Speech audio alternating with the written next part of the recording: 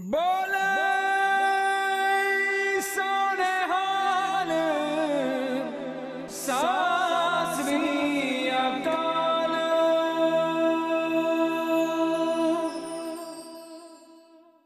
ਜੀ ਕਾ ਖਾਲਸਾ ਵਾਹਿਗੁਰੂ ਜੀ ਕੀ ਫਤਿਹ।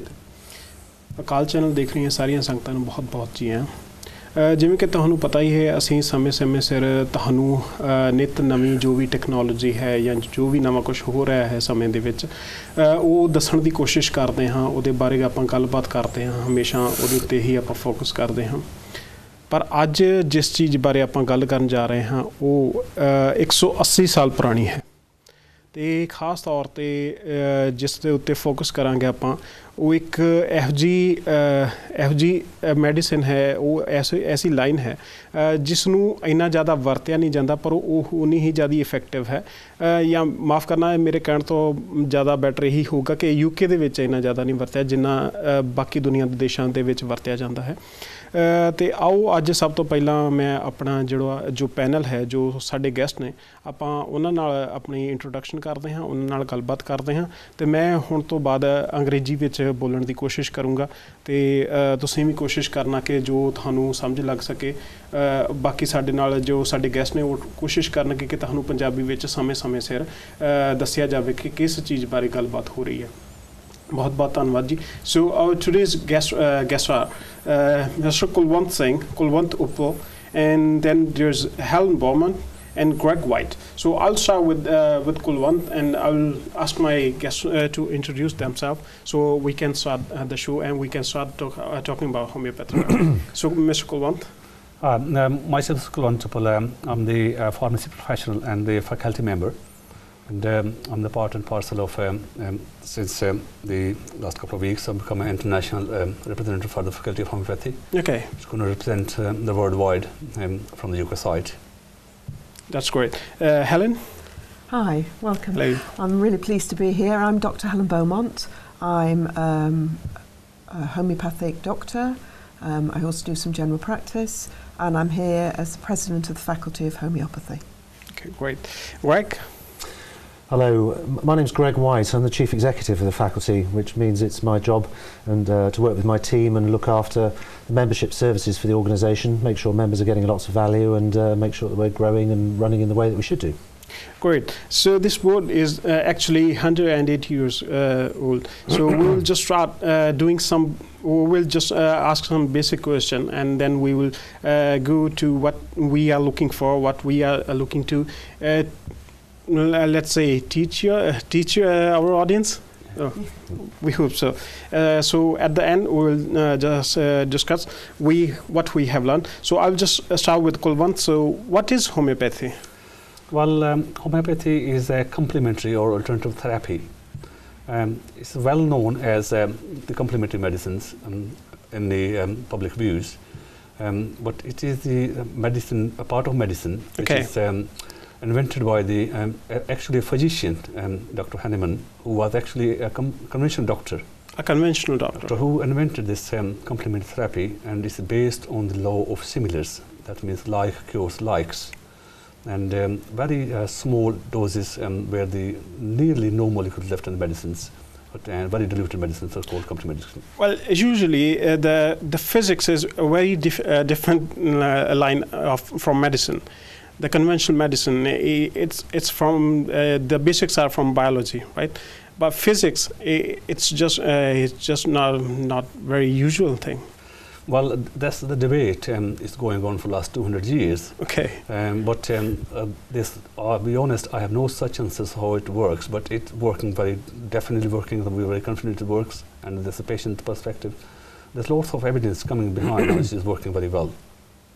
Great. So Helen, what made you want to train in homeopathy?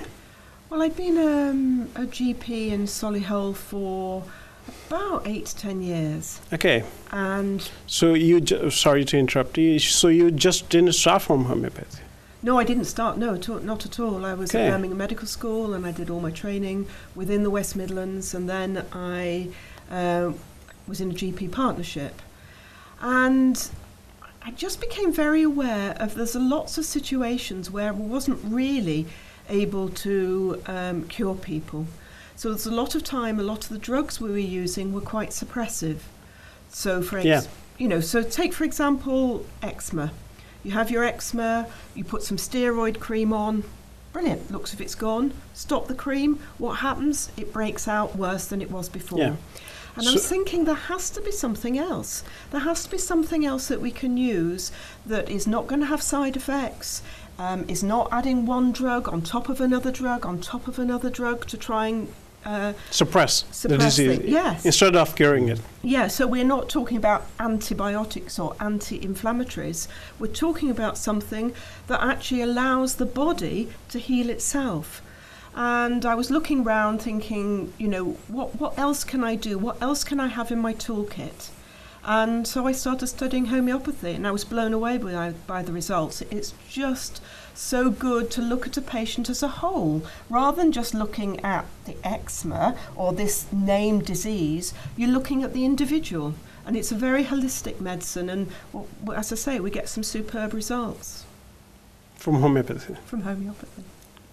So not just conventional medicine. So you do prescribe conventional medicine? Yes. Yeah, I think I like to have a really integrative approach. So I think in certain situations you need the best conventional medicine and you need the best homeopathic medicine. Okay, so you don't say just leave the conventional medicine and just practice homeopathy? Well, in my private homeopathic practice just prescribe homeopathy. Okay. But I will work very closely with their family doctor, and the ideal would be that you would start off, say, with somebody who'd got asthma, that as the homeopathy starts to work, they can gradually start to reduce their conventional medicine.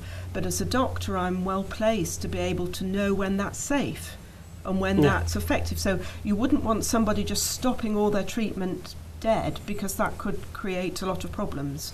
You need to have a nice integrative approach where you know the effect of both sets of medicines and gradually reduce as needs be. Great. So, Greg, can you just give us a brief history of the faculty? Certainly. It's quite an old organisation. We go back many years. Samuel Hahnemann was mentioned by Kulwant as the father, if you like, of homeopathy. He lived in Germany between 1755 and 1843. And the faculty was actually established very shortly after his death in the UK in 1844. So our roots go all the way back to the middle of the 19th century. We were then incorporated by an act of UK Parliament, by an act of legislation in 1950, as a group of medical homeopaths. So we were sort of carried along with the formation of the National Health Service in the UK, and professionalised as a group of clinicians at that time. We are the oldest medical homeopathic group in the world, and we represent statutorily regulated healthcare professionals. So doctors, dentists, vets, pharmacists, podiatrists, nurses. The common denominator is always that they're regulated healthcare. So not just doctors? Not just doctors? Not just doctors, no. We have something like 400 doctors in the ranks of the faculty membership, over 100 pharmacists, over 100 vets, and a wide range of other disciplines as well. And then in 2013 we became a so-called designated body, which means that we've had a kite mark, if you like, of quality assurance from the UK's General Medical Council. And it means that we're responsible for the training and appraisal of doctors here in the UK. That's great. Well, thank you. If we talk about homeopathy, a lot of people doesn't know about it. And as we talked with Helen, she told us something about that. It's different. But how exactly it is different from conventional medicine? Well, one could say the conventional medicines looks at sick individuals as a part or organism in a piecework kind of stuff. The name to this disease, as Helen mentioned, eczema. But in homeopathy, it's totally a different view. So we look at the holistic way. We look at the whole person and why it happened. In the sense of we're taking the whole total symptoms, whether in an allergic or whether it comes from the root. For any disease or? For all diseases. For homeopathic, we're totally different to conventionals. In conventional medicines, it's a wonderful stuff. When the doctor find one particular conditions, they refer to a consultant, and the consultant is look after the particular tests, which we're not against it because we are conventionally trained, but they are very focused onto the one area. And as you say, the patient like in 50s and older, they have more often have one or more medical conditions, then they end up seeing 2 or 3 consultants for the same person, and they are going to end up maybe 1 or maybe 2 or maybe 5 or 6 different kind of medications to try and to resolve the symptoms. But when, as a homeopathic perspective, we take the whole patient's symptoms in one off. So there's one homeopath involved to look after the whole symptoms and to work out to bring the picture of medicines which is suitable for the whole entire symptoms. So you're just saying that there's just one symptom? There might be 10 symptoms. Okay, so sorry, there's just one cause for any disease he can have? Well, the Hahnemann in the ideas of the homeopathic father is this is the body is relying on vital force, which is the paramount to keep intact throughout. If there's any imbalance in the vital force, that's the main cause where the conditions comes into forward and produce emotional and mental and physical symptoms. And to fix that one cause, we summarize the repertory to find the medicine picture of the homeopathic medicine, which is very resembling that symptoms where the patient are actually presenting. So we pick that medicine, so the patient might end up for 10 different symptoms, 1 medication only, in contrast to the conventional medicine, where the patient can have maybe 6 medicine for the different symptoms if they come through this way. So you study 10 different symptoms to reach one cause, right? It will be the homeopathic medicine. If you go to repertory, might be 5 or 6 or 8 different symptoms. Okay. When we come under one medicine, so where you take with one medicine and you be gone away. Well, usually in conventional medicine, when there are 8 different symptoms, one can think there are 8 different diseases. Yes, that's the slight difference, the hypothesis of conventional medicine and the homeopathic medicines.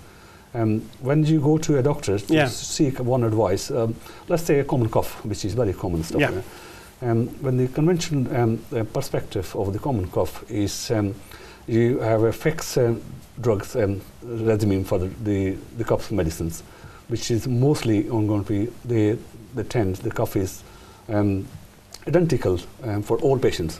So the cough medicines might be mucus dry the mucus, or lower the histamines, or just get the help sleep to treat the cough. Okay. So they think cough is identical. Again, just suppress it. Suppress it. So, but homeopathic perspective, they will take a cough at different views. Cough could be a symptom. The symptom of one or the other way around, and we take the total system, the involvement. Say if somebody have a cough, and cough getting worse when they go to cold air, or cough getting better when they go to cold air.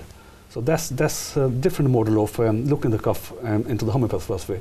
So it might be different medicine for the same cough if patient get better when they go to cold air, or another medication if a patient get worse when cold air in homeopathy for the same cough. So you just study the patient. So we have to go to the repertory to find out what makes better, what makes worse, and that would go to root cause. That's the real difference. But doesn't it take more time than conventional medicine? It does. That's the point. Sometimes the homeopathic trained, you might take more than an hour to work out what the best suitable medicine for the patient to go to root cause. Okay. So the hypothesis in homeopathy is to strive for cure. But when the contrast and the real difference in conventional medicines, they're striving to control the symptoms. So if I go to lay language, if somebody have a high blood pressure and it's been diagnosed with a high blood pressure, you will take the tablets for the rest of life. Yeah. So when the tablet is taken, that's controlling the symptom, the blood pressure within the limits. But when you take off the tablets off, the blood pressure go back to normal. So where it will be high level again. So that means sensibly it's not curing the cause of the end cause. It's just suppressing. We're managing the symptom. Yeah. But when it's come to homeopathy, we will strive to go to the root why it's going in the first place up. So then find the symptoms, find the totality symptoms, and work it out to find the best medicine possible with homeopathic medicine, which can go into be focused on to the curing it. So if the medicine can be found, it can be better to bring it down to normal. So if the medicine be taken off, hopefully the blood pressure will be back to normal. Okay, so Helen, what Kulwant just said, it may take more time. Yes. But it definitely cure the disease. In just the case, for example, he told me about high blood pressure. Yeah. In conventional medicine, you have to take tablets for your whole life. It's lifetime medication. But he just said that you can cure this disease in homeopathy. Is that correct? We do try our best to try and be able to bring people's blood pressure down, but then it means that it's not lifelong medication. And also, there are not one drug to do one thing, and then because you get side effects, you then have another drug to do something else. So what I may have in front of me is someone, yes, they may have high blood pressure, but they may also have some arthritis in their left knee. They may in the past find that their symptoms started when their mother died. And what we do is build up a picture of that individual. Mm-hmm. So everybody is treated as an individual. Well, it may take some time. Doesn't the patient get frustrated, or because in normal world we want to see the result immediately? So I think that's true, but I think also people have actually getting at times a little disillusioned when you go along and you have perhaps a very short 10-minute consultation where the GP is saying, I'm really sorry, but I can only prescribe you this one or two problems at a time. Yeah. And I'd really like to, so when they come along and I'm doing 60 to 90 minutes, I'm really listening to the patient. And people say, I've never told anybody that before, or you've really understood me, you've really got to the heart of what has been happening here. Yeah. And you build up this picture of this patient, the individual, that is individual to them, unique to them. And what we do is then pattern match with what we know about our homeopathic medicines. And sometimes, yes, it does take time. I often use the analogy, it's a little bit like taking the layers off an onion. So we may give one homeopathic medicine and they feel a little bit better, and then I'll see them in 4 weeks' time and we move it on a little bit further.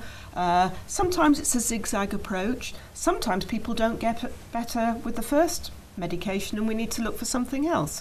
But that's also true in conventional medicine. So what other disease does the homeopathy can treat? Well, I think that there's a lot that we treat. I mean, the list of patients I see with what they've got is very, very varied. I mean, I do think there are situations where it's important to have a conventional diagnosis. Yeah. And if people have got cancer, I think it's important that they see their oncologist, they see their surgeon. But at the same time, homeopathy can act very well in supporting them through that treatment. So it can go hand by hand or side by side? Side by side. And that's why I like to think of it as complementary rather than alternative, because it doesn't have to be one or the other. What we can do, especially if you're medically trained, is work very well with conventional medicine to really optimize people's health and survivorship and well-being. So the conventional medicine can suppress it, but homeopathy is treating it? Yes, yeah. In the meantime? You have to know what you do. So you just have to calibrate. Yes, exactly. Right. Yeah. So Greg, we are going back to the faculty. So what are the faculty main aims? What are they looking for?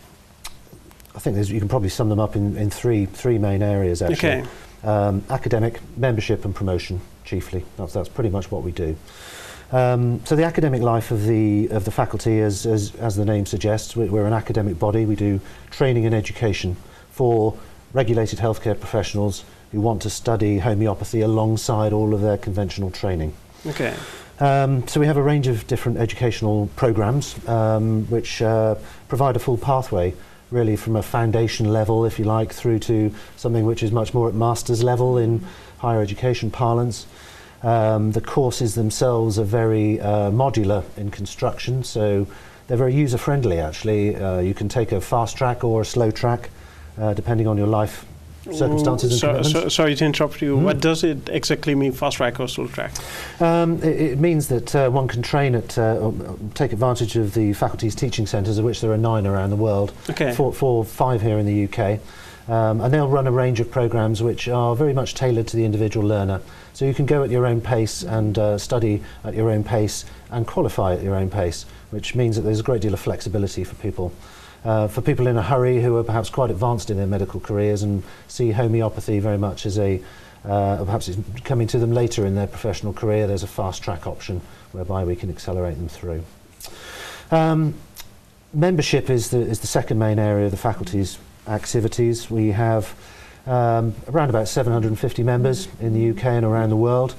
The majority of those are doctors, but vets and pharmacists and other healthcare professionals make up a big proportion of the membership as well. And we provide a range of member services like most organisations do, newsletters, publications, lobbying, representation and so on. And that's my main job, is to make sure that members get benefit from joining the organisation. And then the last area is promotion, and that's really where it's really great to have opportunities such as this to sit down with you today and talk about the work that the faculty does.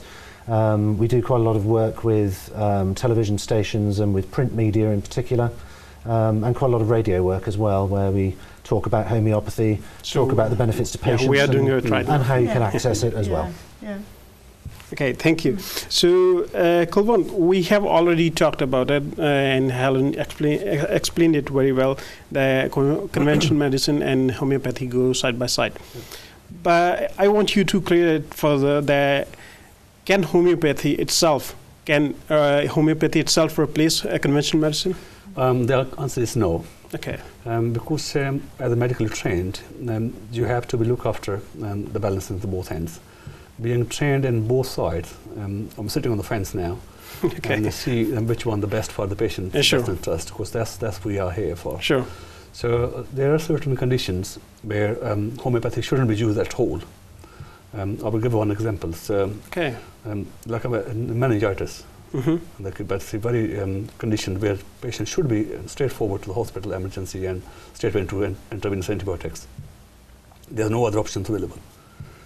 So there are cases when you don't have to use, or you don't want to use homeopathy. In this case, there's time body kicking in, so we have to be a life-saving. So there shouldn't be. So homeopathy isn't for emergencies. They are homeopathy, they're not for emergency. Yes, but there are situations like somebody have appendicitis, and there's no other option. Say straight surgeon's knife straight away. So that's well, there's an option for homeopathy, but these are conditions where we call the life-threatening. So we have to be used the best of the both worlds. And equally said that there are the conditions where either conventional medicine have a little or no effect, like say Helen mentioned earlier, eczema, psoriasis, arthritis kind of condition, where homeopathy do well. And I can tell from the experience. And even so, in that cases, can homeopathy replace a conventional medicine? It should be replaced. Conventional medicine, of course, is the best medicine in the world. Usually, some people are fed up with conventional medicine, so they just don't want to take the conventional medicine. No. So in these cases, no, they shouldn't come off conventional medicine. We're never going to recommend it. But we can take on the homeopathic side as side by side with the conventional medicine. But we will reach at one level where the patient feel better, and their consultant or healthcare providers will feel better, and they will decide what the best to bring the medication down at that end. But I as a homeopathic consultant, feel very comfortable that if people are well, and because I'm a doctor, I feel very comfortable helping people reduce their conventional medicine. So there are certain situations where people do absolutely stop all their conventional medicine. But I think what I'm worried about is the message that people stop their conventional medicine before they come and see us. So what I would suggest is you find a really good homeopathic doctor or pharmacist, and when your symptoms are really well under control and your vital energy is good and you're well, we can then start gradually reducing stuff. Because there's a lot of medicines now, conventional medicines, that have a lot of side effects. Yeah. And the situation, so if you're pregnant, you don't want to be taking conventional medicine unless it's really indicated. Yeah. So this is where homeopathy is so good. So particularly for morning sickness, homeopathy is ideal. For small children and babies, for elderly that are already on a lot of conventional medicine, with all the side effects, even if I can just manage some of their conditions with homeopathy, and then they don't have to take even more drugs, all well and good. Yeah. Well, okay, so Kulwant told us that there are some cases that where homeopathy shouldn't be used, or it isn't necessary to use. So what I would like to know is, are there any other conditions where homeopathy doesn't need to be used? I think it depends on severity of illness. So interestingly, I do know that in India, possibly meningitis, if you can't get to conventional medicine, could be managed by homeopathy, but there's no way in the UK that you would do that. But I have seen people who've come to see me after they've had meningitis and they've been treated with a conventional medicine, they've had their antibiotics, but they still feel unwell. Sorry, Helen, we are going for a break. Okay. We'll be back in just 1 minute, and we'll see you there. Waheguru ji ਕਾ ਖਾਲਸਾ। 106 ਦੇਸ਼ਾਂ ਵਿੱਚ ਦੇਖੇ ਜਾ ਰਹੇ ਅਕਾਲ channel ਦੇ ਕੋਲ ਦੁਨੀਆ ਦੇ ਕਿਸੇ ਵੀ ਕੋਨੇ ਤੋਂ ਲਾਈਵ ਜਾਂ ਡੀ ਲਾਈਵ ਕਰਨ ਦੀ ਪੂਰੀ ਟੈਕਨੋਲੋਜੀ ਮੌਜੂਦ ਹੈ।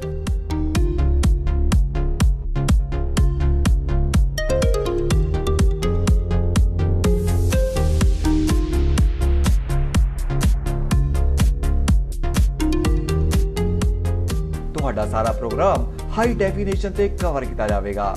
ਜੇ ਤੁਸੀਂ ਗੁਰੂ ਮਹਾਰਾਜ ਦੇ ਪੈਗਾਮ ਨੂੰ ਘਰ-ਘਰ ਤੱਕ ਪਹੁੰਚਾਉਣਾ ਚਾਹੁੰਦੇ ਹੋ ਤਾਂ ਅੱਜ ਹੀ ਪ੍ਰੋਗਰਾਮ ਰਿਕਾਰਡ ਕਰਵਾਉਣ ਲਈ ਸੰਪਰਕ ਕਰੋ 07702748906 ਤੇ।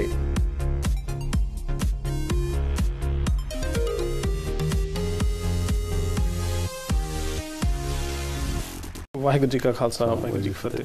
As you know, we are talking about homeopathy and especially about the faculty that's 180 years old.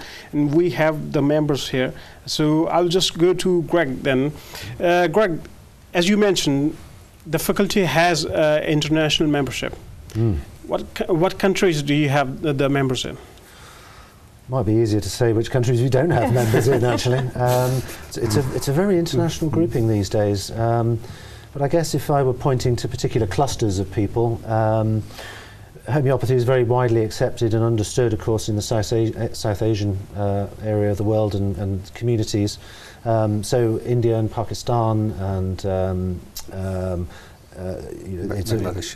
Bangladesh, these are very key areas for us. And of course there's a very large South Asian diaspora in the Gulf states as well. So we're interested in establishing some partnerships and finding new projects in that particular area of the world. There's quite a lot of homeopathic interest in Japan and Australasia, and just in recent years we're finding that there's an increasing amount of interest in Brazil, actually, in Central America. So we're talking with a range of organisations there at the moment about how we might be able to extend our curriculum out to partner colleges. Well, that's great.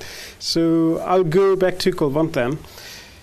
As a pharmacy professional, how did you become interested in homeopathy? Yeah, it's a very good question.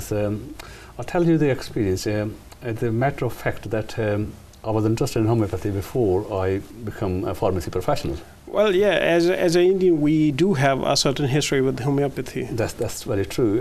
I'll tell you, at the age of 17, I acquired the fever of unknown origin.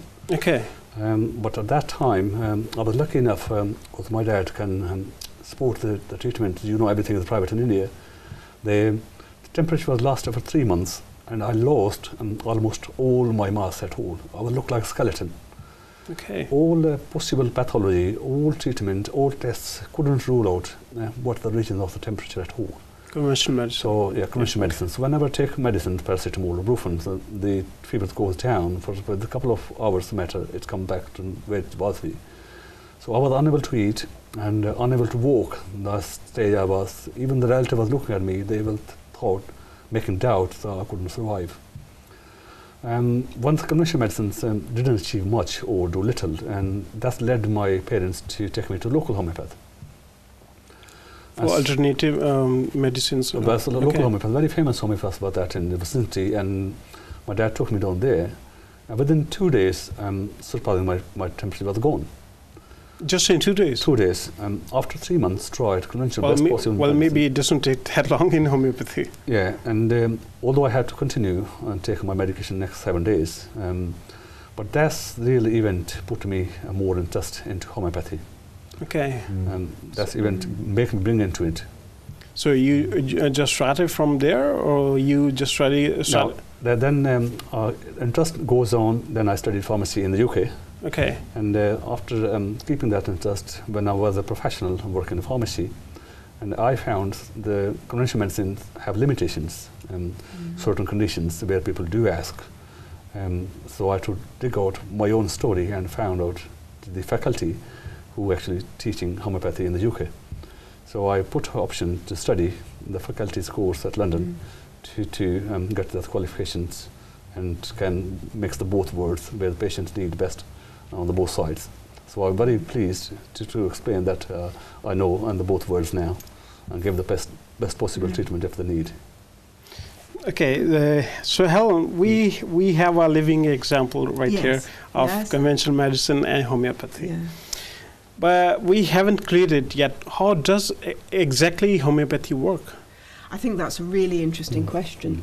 And I think there's lots of investigations going on at the moment in basic sciences that will very soon reveal probably how it actually works. Okay. But I think I like to almost tell a story around it, really, that if you, looking at this law of similars, if you think what it's like when you've got a cold or someone's got hay fever and their eyes are streaming and their nose is streaming and they feel really rotten, and also think what it's like when you're chopping onions. Yeah. The same thing happens. Your eyes stream, your nose streams.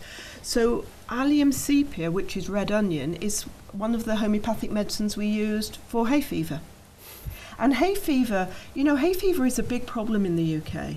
If you think it happens, can be really bad around May and June when everybody is doing their exams, so the GCSEs, A-levels, and they don't want to take antihistamines because that can make you drowsy. So I see a lot of people for managing their hay fever. And homeopathy is just so effective for that. And that's an example where it can be really, really helpful. Okay, so are there another examples like that? Well, where homeopathy is helpful, I'm thinking really of a lady I saw the other day, and she'd had migraine for 10, 15 years, and it was getting worse and worse to the extent that she was missing 2 or 3 days of work a month.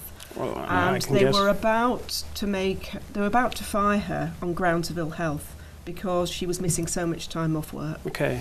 She came to see me, listened to her story, matched what she was telling me about the symptoms, what made the headache worse, what made it better, certain foods that made her worse.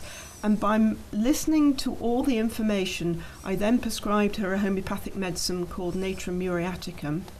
And the first day she took it, her headache was a little worse, which we can sometimes have. You can sometimes have a bit of an aggravation.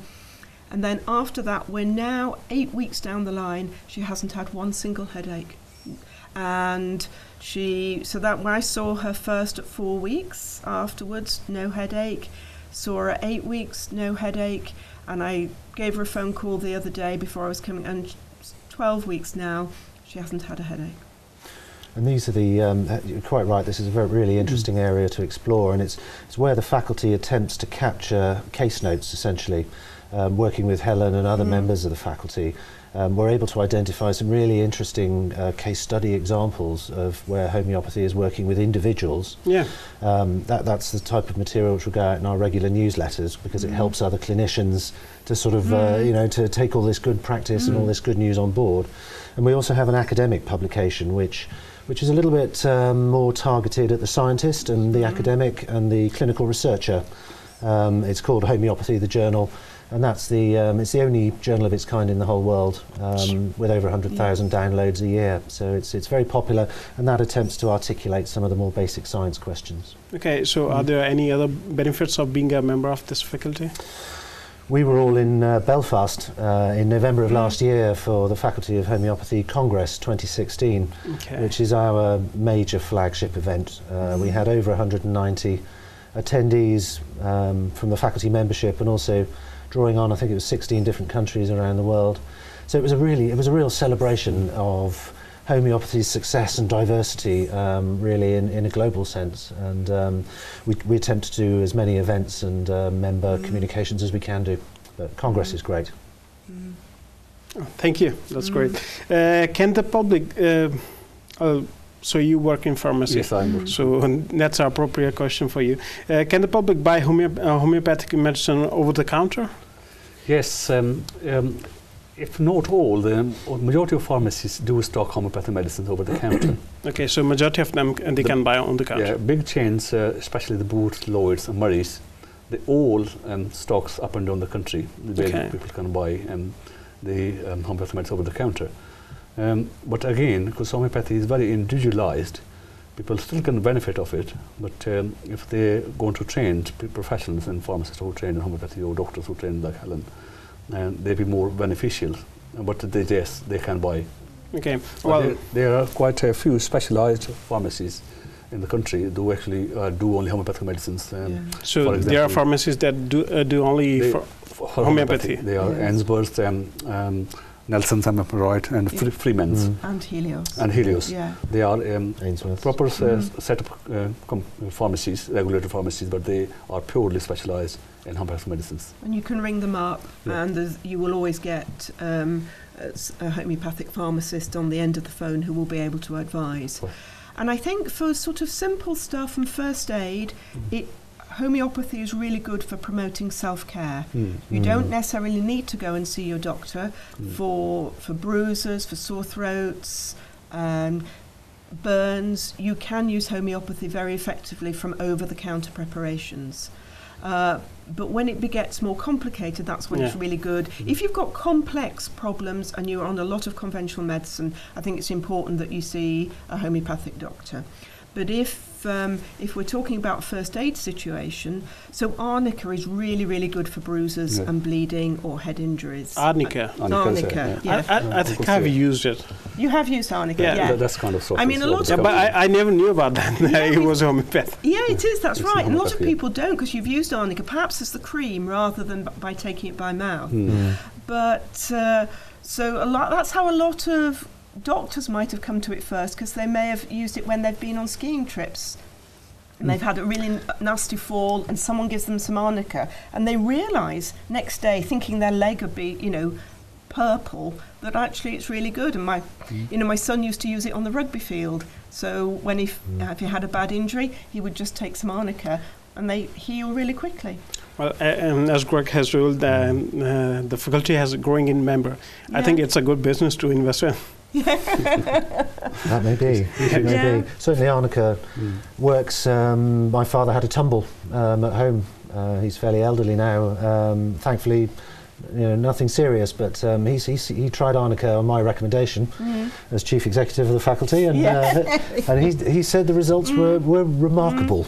So if you met my father, I think you'd understand that's quite something coming from him. I think we have seen arnica. Can you give? You have quite a lot of medicine. Can you just tell us what these are for? This is one of the best medicines. Well, I can guess it's a teeth. So it's for the children, kids who just have teething problems. And it's so safe, have no side effects whatsoever. But Helen will back me up then. And it's over the counter. And I'm going to please tell you, the patient actually buying as they have previously used and as own experience, and it's openly they buy more of this one than compared to the normal gels. Because a couple of years ago, I remember that there was one gel used to be for the teething gel, one taken off the shelves because they found into a kind of aspirin stuff in there. So although they are now alternate available, but people still prefer to having this one as safe and alternative medicine for teething gel. And there are other ones? Or? Yeah. Arnica. Yeah, one is the arnica one, which is we are mentioning. This is very good for sprains, bruises, or injuries, kind of stuff. Then from here, and there's some gelsenium, which is again over the counter available if you feel so all these medicines. Sorry. Let me talk about gelsenium. This is really interesting. I had a patient the other day, and he'd failed his driving test 4 times.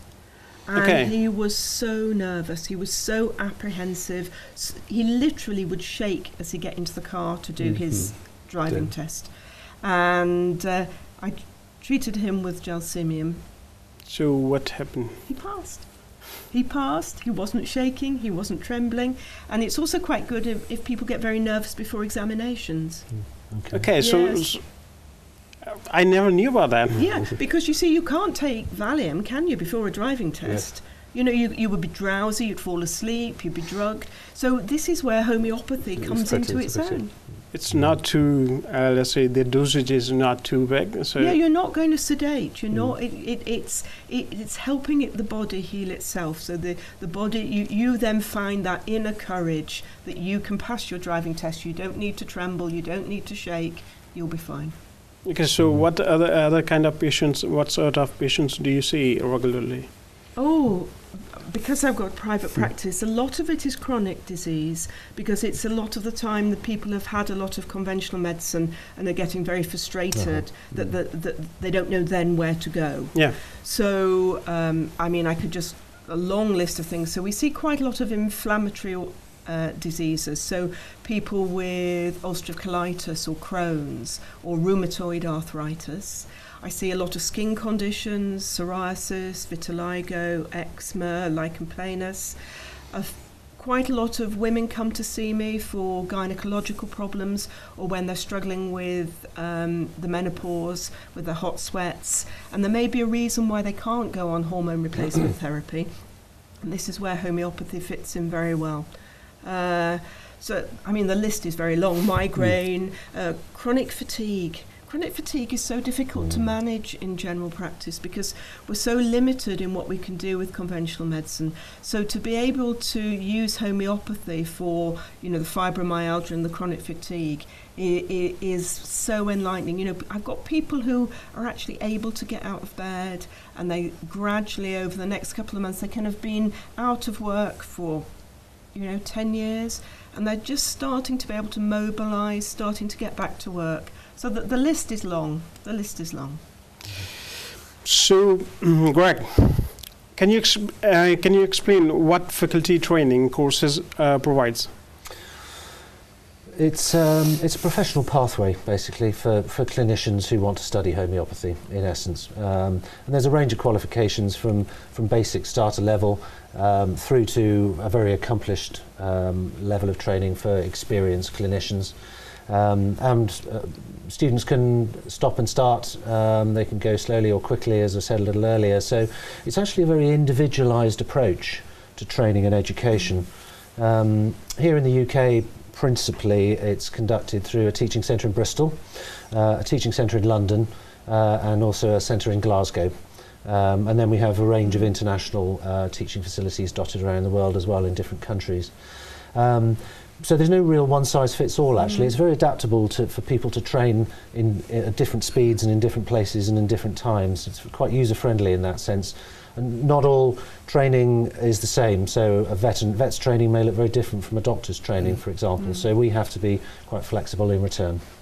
So you have many doctors that are going for homeopathy? Yes, I mean, doctor membership of the faculty is over 400.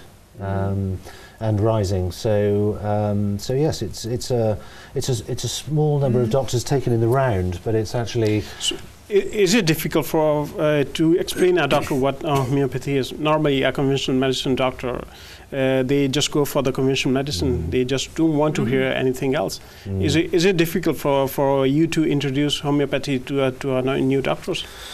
It's maybe one for Helen to shed a little light on as well, but certainly. Yeah, it is sometimes. Yeah, because we're very much taught a biochemical model of understanding things on a molecular level with the pharmacology. And as you mentioned earlier, the sort of the physics of homeopathy is different. But I think it's not something that people study very early. It's often when they feel that they've been in general practice for a while and just aware of the limitations, and people are looking for something else to make people better. So I went out to Hyderabad, because we've got a teaching centre in Hyderabad, and examined some Indian doctors there for their membership for the Faculty of Homeopathy. And there they've got a hospital with an outpatient. They see 300 people a day, and they're doing fantastic work. And they've also got surgeons and gynecologists there who, if people need surgery, they can have their surgery, but they will also have the best homeopathy there. So it's lovely having these international connections as well for the faculty. Sorry. I was just going to say, one thing I'm very keen to do is to actually be a bit more systematic about the way that we talk to the student community actually out there, not just in the UK but around the world. But homeopathy should have a place in the curriculum, if you like, for medics coming through training programs. And we've done some work here in Birmingham in the UK with the local universities here, and I think that's something we could replicate elsewhere. Any student can join the faculty at for a very small amount of money, and then they get all the membership benefits, which would help them speed their way through on a homeopathic pathway. Thank you. So, Kulwant, as of Indian origin, Helen mentioned that she has been to Hyderabad. Have you ever experienced any homeopathy hospital, or have you been to India? What is your experience of India? Well, that's a very good question actually. I just came this year in Feb from the Indian side. I was lucky enough to be visiting one of the best federal centre, you can say, in Noida. I have seen homeopathy working on the grassroots. All the specialists there, like Helen, they are credential trained doctors. They have their post-graduations, MS, MDs, in a particular area like eye consultants or ophthalmologists, and they are keen to prescribe homeopathic medicines. I wasn't very sure before I went to their centre. But so they go for conventional medicine and homeopathy. They go side by side, but in India, homeopathy gone a slightly different route to UK as well. For example. There are only the course in homeopathy they can choose from the A levels after A levels. Okay. That's in contrast to UK at the moment. But there's another 4 and 5 years course purely in homeopathic medicine. But apart from that, there are research centres. They have a consultant trained both ends. They are credential trained and trained in homeopathic medicine. And I have witnessed with my eyes, it's working very wonders on both sides. Fantastic. So I was going to say it's fantastic, you know. Yeah, so what do you think when you see around you the people? Are they open to homeopathy? Are they ready to be a part of homeopathy? What do you think? Well, or there are some contrasting comments or thinking? Well, I have my personal experience in the pharmacy in the UK. People actually who have tried, who have experience with homeopathy from their parents or grandparents or who have a family, they are very open to it, very open to ideas, and they are very easily approachable, and they ask for it. And those people actually, like myself and my own story, that's another category, when people have tried every single sort and didn't work for them, and then exhausted with the treatment and they never achieve what they want to achieve, then that category come to homeopathic medicines. And I was able to refer a few patients through their GPs to Royal Homeopathic Hospital in London to get their homeopathic treatment, because that category actually come from, they tried all the available conventional creams for psoriasis and eczema, never achieved up to the level where they need to be. So they've been referred to homeopathic hospital through the GP. And there's two categories basically. One actually they have experience, they know homeopathy better, they're very open. The other community, which we need a little pursuit, where there's something option available, and they pick very fast, easily, because they have exhausted trying the conventional medicine for years and years, and achieving without anything. Oh, that's great. So, Helen, is homeopathy available in NHS? Is it a part of NHS? It is part of the NHS, yes, and any GP can write a homeopathic prescription on a normal, the green. prescription. So they usually do it? But I think it's difficult because if they're not trained in it, you don't prescribe something you don't know about. Yeah. But if you've had some training, you can certainly prescribe. And there are NHS hospitals. So Bristol is a homeopathic hospital, as is London and in Glasgow. So there is homeopathy available on the NHS in the UK. So it's not just alternative medicine; it's a part of NHS. Yes. Yeah, So it's this is a very fundamental point. It's not alternative; it's complementary. This is really crucial that homeopathy sits alongside conventional medicine, and it's an extra tool in the box, if you like, for medical practitioners to use. But it shouldn't be viewed as a substitute. Oh, that's great. I'll just go to Kulwant now, and I would like to explain just to our audience. As you know, we are a Sikh TV channel, so I would just like you to talk in Punjabi and explain just what homeopathy is, and just as we have discussed many things, but I would just like to you summarize in just two minutes maximum. Yeah, sure. So, please. Homeopathy ਜਿਹੜੀ ਹੈ ਨਾ ਸਾਡੀ ਇਹ ਇੱਕ ਤਰ੍ਹਾਂ ਦੀ ਦੇਸੀ ਦਵਾਈ ਕਹਿੰਦੇ ਇਹਨੂੰ ਨਾ, ਪਰ ਅਸਲ ਵਿੱਚ ਦੇਸੀ ਦਵਾਈ ਨਹੀਂ ਹੈਗੀ ਕਿਉਂਕਿ ਜਰਮਨ ਦਵਾਈ ਹੈਗੀ ਹੈ ਅਤੇ ਜੇ ਬਿਲਕੁਲ ਅੰਗਰੇਜ਼ੀ ਦਵਾਈ ਨਾਲ ਖਾਧੀ ਜਾ ਸਕਦੀ ਹੈਗੀ ਹੈ।